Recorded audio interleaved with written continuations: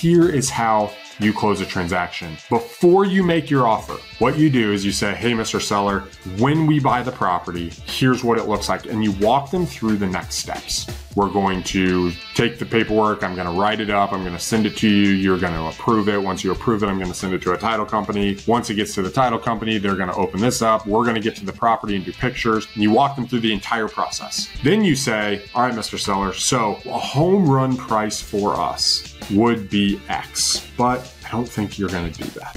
And you're quiet, and that's it. You're just quiet. You wait for them, and they might say, no, it's not, or yes, and you're gonna go through that, and that is how you close.